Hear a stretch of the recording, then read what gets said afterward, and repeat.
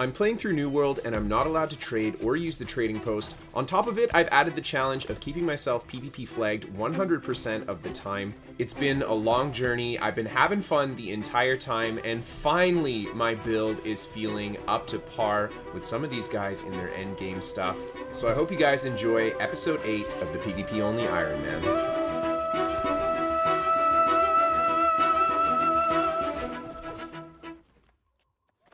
Well, I'm here in Brimstone with my friend Vex. We're doing the chest runs here. Really nice for the potential bumps that I can get, as well as the nice loot and just the things I need for crafting.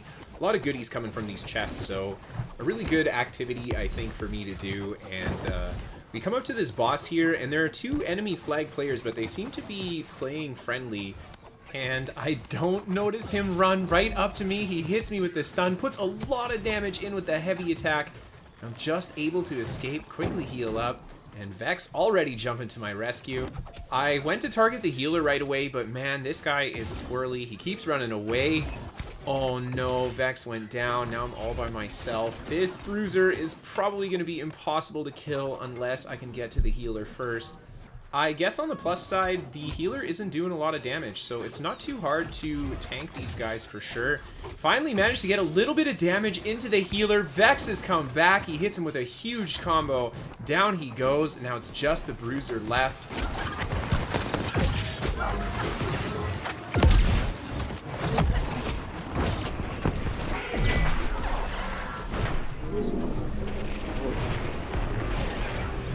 Wow, I just got trolled so hard by that mob. He basically just freed that guy from the stun so he could kill me. 1 golden scarab. A vengeful fisherman's hood. Interesting. I'm not doing any fishing right now, but I'll take it. So I guess we're just chilling here now, trying to kill the bosses and stuff. And a whole bunch more green players show up. The guys that we just killed, they actually came back, but they unflagged. So this is a different group of green players. And I just see them. I'm in a very bad spot when they initially find me. And yeah, that didn't go well. Let's try again. You know I'm not giving up that easy. I come back for some more, and yeah, me and Vex are gonna do everything we can to try to get a few kills here. I managed to catch this guy by himself, and he's body blocked in the corner. 1 down, absolutely amazing. And it looks like Vex died too, so I'm all by myself again. I'm just out of range of the riposte on that healer. I managed to get some decent damage, but he throws his heal down. Oh, here come the 2 greatsword players. Oh my god, that root is so strong. Run, Forrest, run!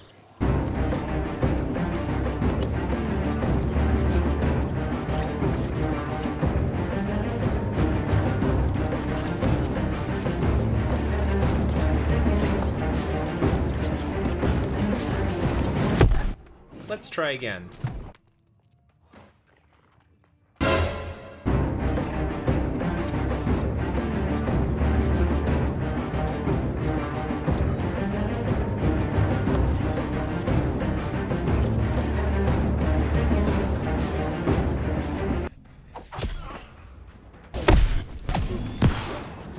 I refuse to give up until I kill at least a few of them.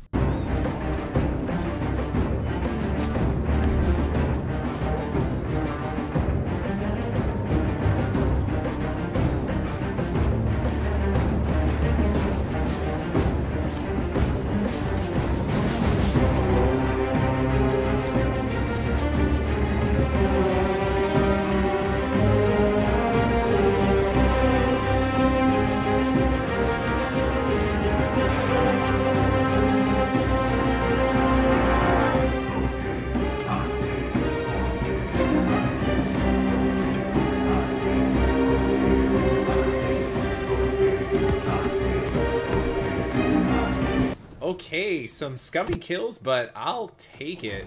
And the last guy I was able to hunt down and finish off. But we're not winning this fight up front anytime soon, so I guess it's time to get out of here. I've been making sure to loot my daily Christmas trees because these tokens can actually buy my best in slot food right now. In order to make any good food, I have to unlock a recipe for them, and the food that you buy from the winter vendor gives you 33 in a stat, so it's actually in between tier 4 and tier 5 food. So yeah, gonna stock up a lot of tokens for those and possibly some of these golden items. Back on that skilling grind. Right now the goal is 150 Arcana, so I can actually make myself some proper potions. I actually need 152 to make the regens, but yeah, just out here grinding some bull rush, and I see this guy here. I didn't attack him initially, but then he started checking the trees like a bot. Quickly put him down. And guess who came back? Round 3, and it looks like the guy who's running the bot turned PvP off on it. That's too bad. Okay, now onto the herb grinding. I need quite a few Hyssop in order to get to 150 Arcana. Brimstone Sands has a ton of herbs that spawn right outside the city, so this is a great place to be. On top of it, if I don't have potions and I need to farm herbs for potions, I can get to safety pretty easily here, so yeah, nice spot for me. 200 harvesting. For my gypsums, I'm just going to grind up my 2 primary weapons and the jewelry first. Managed to get myself a pretty decent amulet from the gypsum, so yeah, not the perks I want right now, but a good item nonetheless. There we go, Champion's Amulet, such a nice drop. These are the perks that I actually want right now. So yeah, this is basically my best in slot purple. And 600 Hatchet expertise, very nice. Let's upgrade Natural Order. And this actually opens up farming some new hatchets for me. Well, here I am at Smoothbore Samuel, again, farming the bosses. He drops a hatchet called Balconier's Bounty. It has Vorpal and Empowered Rending Throw, which is basically the best throwing axe I think I can get at this moment. He is dropping some random gold stuff too. These items aren't a crazy huge deal, but they might actually allow me to craft some pretty useful weapons for myself, so not too upset about that. Hey, look at that! 5 kills, and I get the hatchet. How many hours have I tried to farm hatchets on this game? Very happy that this one came so easily. Let's upgrade it to gold right away, and I think this is my new weapon of choice. Since Rapier is at 599 expertise right now, I'm actually going to go out and farm the Rapier that I'm going to use at 600. It's called Revenge of the Scorned. It has Keen, Vicious, Sundering Riposte, and it's dropped by a scorpion named Kensit Sothis in Brimstone Sands. Hopefully I get lucky on this one too, but yeah, not starting out so great.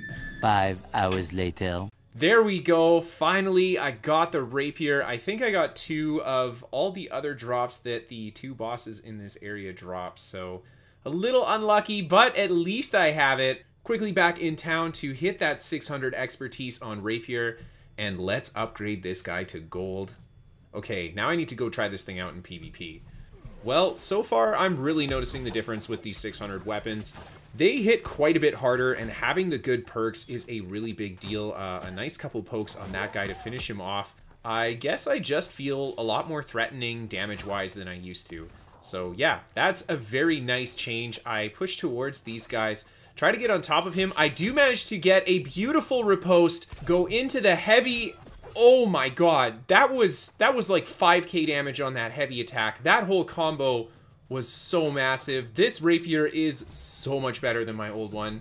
I decided to sit at this boss and just kind of camp it in between my OPR games. He drops a pretty decent ring for me, but I did find out that there is a much better option.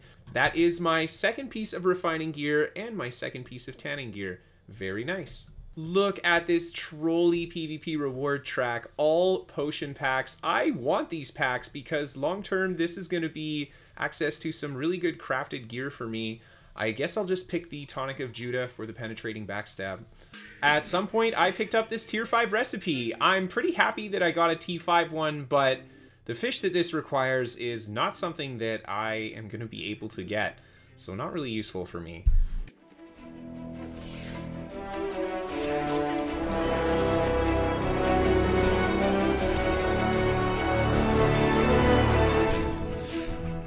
Did I mention I love this new Rapier? Another Champion's Amulet. I'm not going to complain. It's a little bit of an upgrade. So I missed the clip, but I did finally hit 150 Arcana.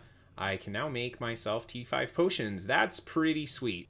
I'll give you guys a quick peek at the build. Here is a quick breakdown of the attributes. Again, I'm just going to be stacking stamina from this point on. And of course, a look at the Hatchet tree and the Rapier trees. I haven't made any changes to them since the last episode either. And a quick rundown of the gear that I have at the moment. I definitely want to make a few upgrades, but yeah, slowly coming along and looking a little better. Very happy about those 600 plus weapons. Definitely making a big difference in PvP.